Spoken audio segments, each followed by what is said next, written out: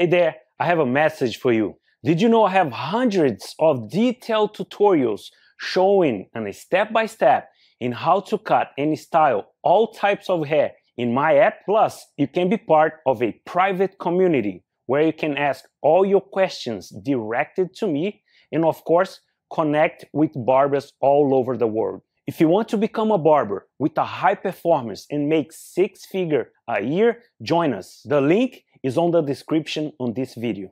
So usually I like to get the size short, Like fade, like a low fade? Okay. Yeah. And leave some little bit of hair here on the top to just brush it to the side. To the side? But I'm also open to trying something new or a different style that fits better for me. Okay, let's do that. I'm gonna do something amazing for you, okay? Thank you for coming.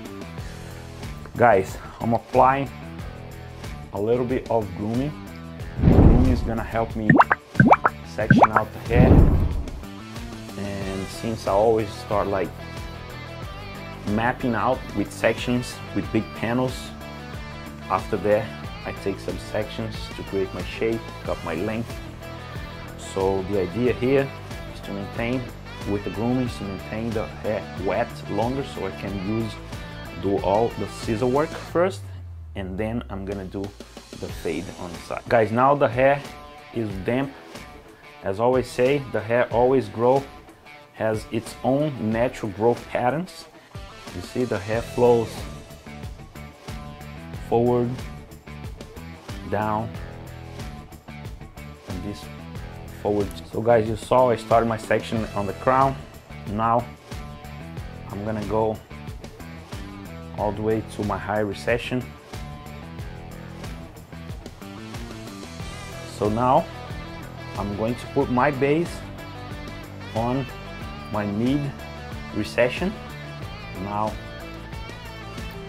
even if the hair is short, if you can grab it to create your base, amazing, doing it, do it. But if you can't grab it, cannot grab it with your fingers, what you can do is just debulk with whatever guard you like to debulk, and then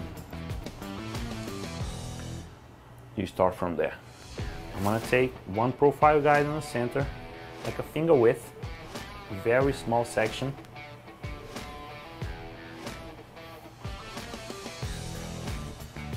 I'm gonna come from the side and choose my length, okay? What I'm gonna do, I'm gonna choose my length, and I'm going to create a triangular shape for him, which is going to be longer on his fringe and is going to be shorter towards here, the crown.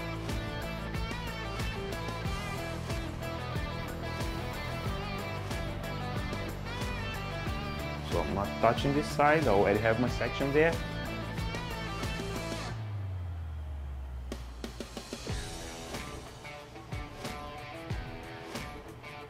Check for my length, check for my guide.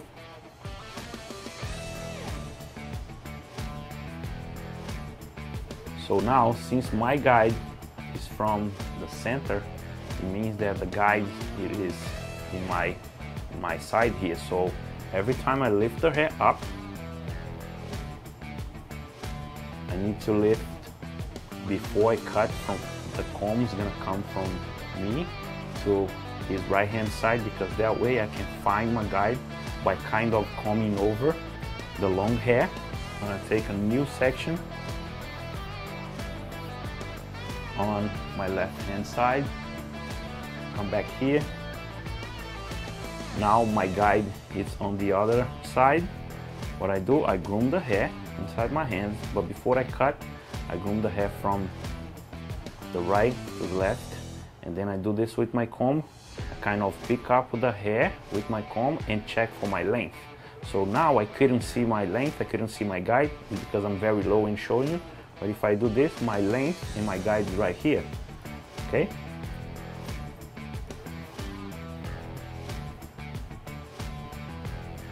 By mapping out the hair, sectioning out the hair, I have more control of everything, control of my haircut, control of the hair. So now I'm going to connect the hair, and I want this heavy. I'm gonna take a small triangle, and I'm gonna bring the hair from the top down to my base, a little bit elevated, and check if there's anything left.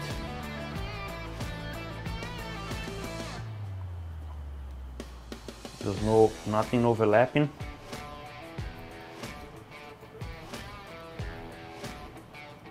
So now it's time for blow drying, styling. This is the finalization.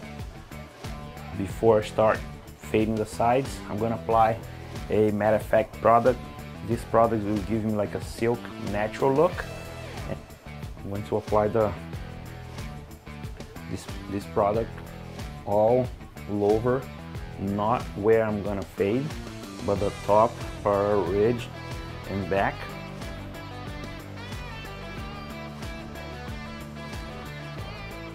So now I'm going to use medium pressure, medium heat.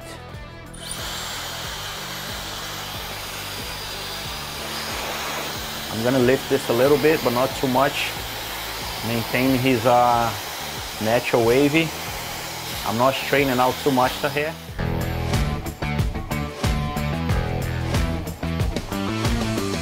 So here you already know, I put my base on my mid recession. I'm grooming down just to check for my base. I'm gonna use number 2 to debulk.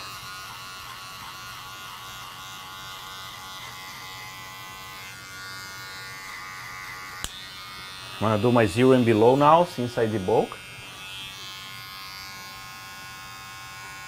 My 0 is going to be like a 1/4 inch around his hairline. Remember, I want to maintain like a very, very low fade.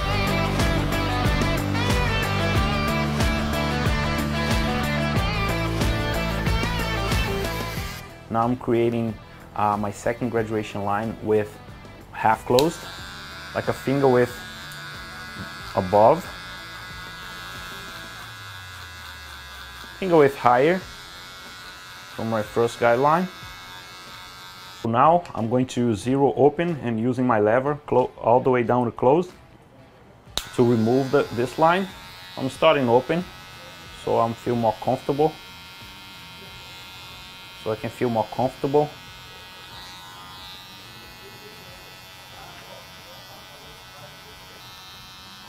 I'm working with my lever. Now 0 closed. I'm going to start blending down everything without making another guideline. It's just because I want more contrast here as well. So 1.5 closed.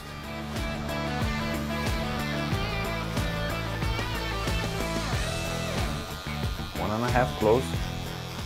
Tapping 2.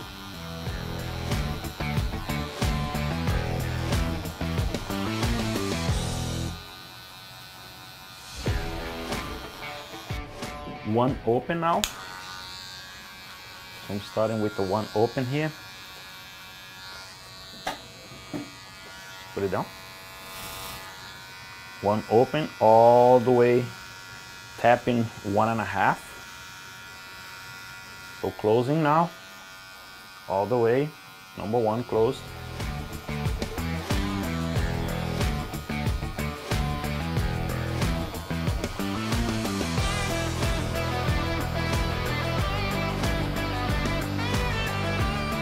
Half open, close all the way.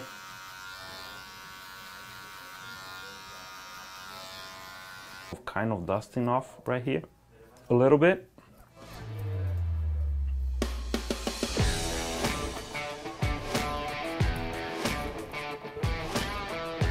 Just work on this connection. Guys, I'm using my barbering comb, so I'm going to work.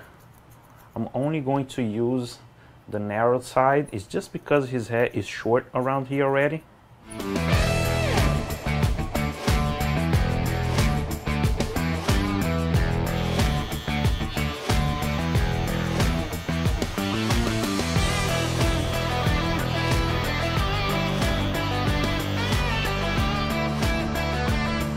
guys can see it's kind of lighter here, and you start graduating, and then you can see the line like more pronounced. Working on my outline here.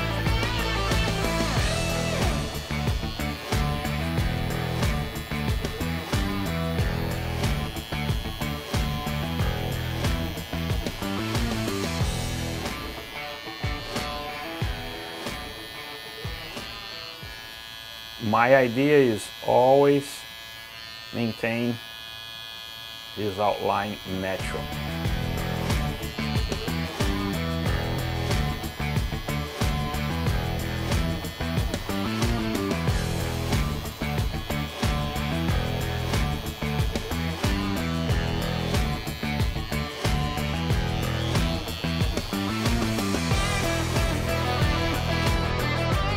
We're now using a straight razor.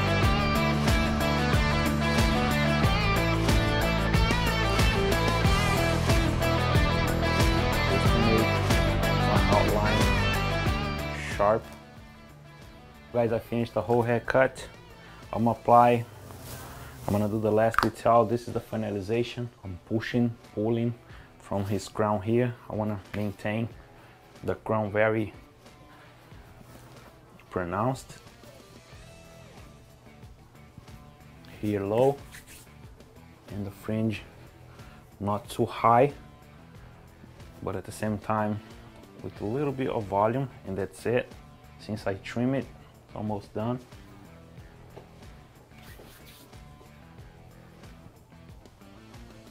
This is the final result. Just gonna apply a little bit of hairspray just to maintain, give more longevity. But this is the final result.